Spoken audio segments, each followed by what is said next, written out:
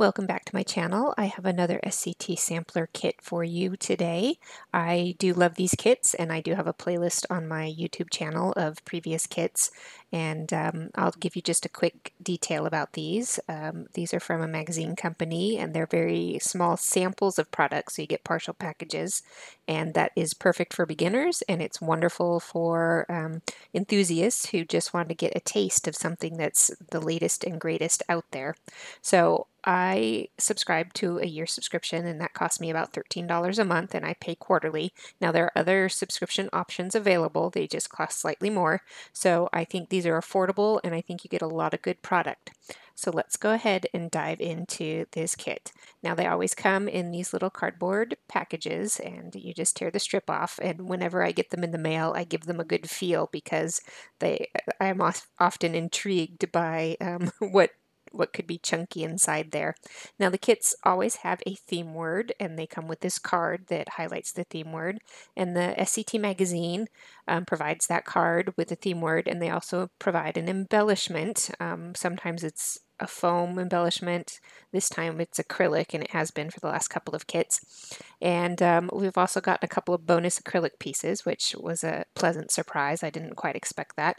I have been subscribing to these kits since the fall, so I'm getting used to how they change it up through the seasons.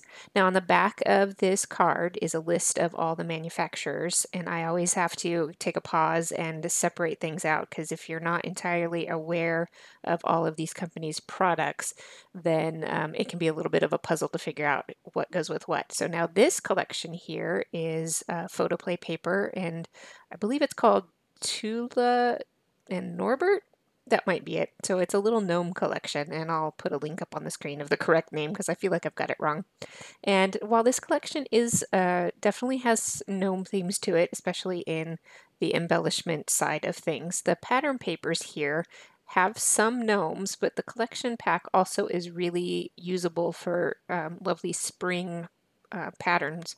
So there's a sample of the gnomes, but as you can see as we flip through these papers, there's a lot of florals, a lot of plaids and things like that, stripes, and just really usable spring prints. And I think this collection is very fun, and I would love to figure out how to use up more of those gnomes. And right now I'm not sure I know how, but I think they're sweet.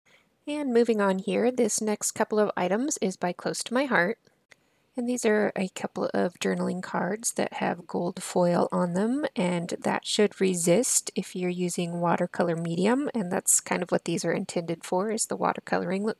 Now there's usually a chunky item in these sets, so sometimes it's a stamp set or an embossing folder, something like that. So this time we do have a stamp set, and this is a Jen Hadfield stamp set.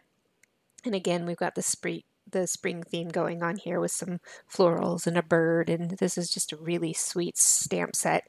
And I'm making a lot of cards right now, and if you stick around to the end, you'll see me go through a project, and it's most likely going to be cards because I'm sending out, while we're in the middle of this pandemic, I'm sending out a lot of cards to people who could use some cheer. And with these kits, you get partial packages of embellishments, what I've said. So these are some of the cute little icons from this collection, and this is by Pebbles. Jen Hadfield designs for Pebbles, and here's a partial package of some phrase stickers. Here's a partial package of what seems to be a birthday themed thicker gold foil words. Oh no, it's not. Well, it does say birthday. It also says hi and hello. So we've got both themes going. What I liked about those letters is that they were foam and not a stiff kind of vinyl product. So I like that. And you can see me diving into the papers here. Again, we've got lots of florals. This color palette is, I think, a warmer color palette than the other products. So that's interesting. And it's got some animal prints going on here. So it's got a kind of a mix of a little bit more elegant with cute and whimsical at the same time. So that's an interesting collection. And I don't like plaid, but I like that plaid there with the orange and the blue and the pink. That's really pretty. So I always take these projects and, or sorry, I always take these items and I show you a project to go along with these videos. So stick with me and we'll get to that. Well, welcome to the project portion. Normally I will do a project that focuses on some sort of technique or some sort of interesting design. Today I want to focus on how to do cards in bulk, kind of an assembly line bulk card making process, because I am making a lot of cards to send to people who need some cheer. So I pulled out a bunch of products from the kit that are going to coordinate together, some larger patterns and smaller patterns, and I'm going to use all these products together in a formula. So part of that formula includes some kind of icon image that's going to go with the card, and if I don't have enough icon images, I'll include some extra stamping, and then we're going to need some sentiments for our card. Now I only have 3 of these, so I might need to pull in something else from my stash. So here's the formula I'm talking about. We're going to have a large background image of pattern paper, and then we're going to use a strip across the entire width. We're going to use a punch circle to highlight a focal image, and then we're going to have our sentiment of some sort. Now this card here has a small strip of sentiment, and that's part of how I'm filling in because I only had 3 sentiments available. I'm going to add some extra interest and dimension by popping up my focal image, and we're going to use the base of this design to put together, I believe I had 7 cards for this whole project. So let's move on. We are going to fast forward here through my process so that I can chat to you while you take a peek. When I'm doing bulk cards, I tend to stack up items and cut multiple sheets at a time, and I'm cutting everything to the same dimension so it makes it easy and I can work on everything at once. I get all my card bases prepped, I get all of my layering fronts prepped, and that layering front is the piece with larger print graphics.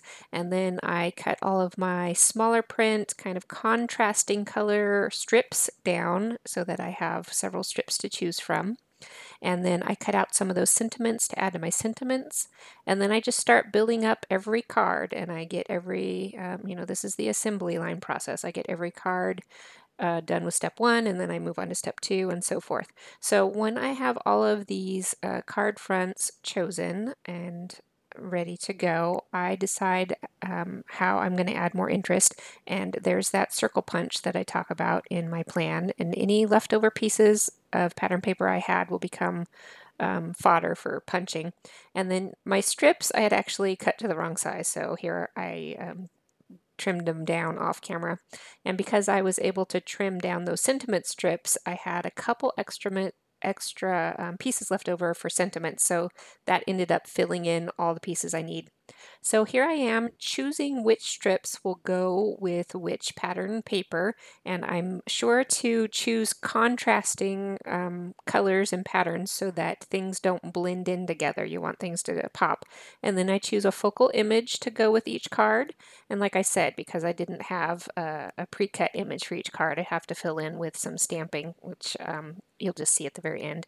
And then I go through and I choose another contrasting color to punch out of the circles, and those are going to go behind my focal images.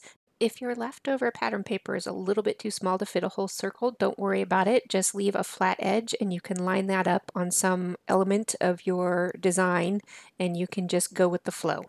So we have this basic formula for all the cards, but don't be afraid to kind of adjust and expand your formula. You don't have to start from scratch, but you can add an extra circle, put your paper, your image at the top or bottom, move it to the left or right. You might have a rectangle instead of a circle. So just adjust this basic plan into what fits for your images and your sentiments. And so I've got all of my stuff set up here with the sentiment, the image, the strips, the circles, and then I'll just add the extra images to those last couple of cards. So I want to take just a minute here to talk about some extra elements of design. So with this pile of cards here, I want to highlight the importance of kind of getting pieces to touch each other and to overlap each other to build a cohesiveness to the card. So this little heart barely overlaps the edge of the yellow, and the sentiment's tucked underneath. This item overlaps both the pink part and off the edge of the strip. This hello word overlaps the bird and again goes off the top of the edge and overlaps the circle. So that brings cohesion. Now with this one, I'm talking about elements interacting with each other, and that little bird is interacting with the H on hello as a little resting place, as well as those ascenders on the letters overlapping the circle. And then this pile is about flowing your sentiments. That strip says hello, and it flows right into the rest of it too. Now here I had to cover up part of my sentiment, but because it's repetitive, when you cover up kind of the middle of two separate phrases, you still get the whole feeling of the sentiment. So here's a final look at the video, both inside and outside. I added that sentiment inside, and that finishes off everything nicely. Thanks for joining me. If you enjoyed this video, please like, subscribe, and get notifications for my future videos.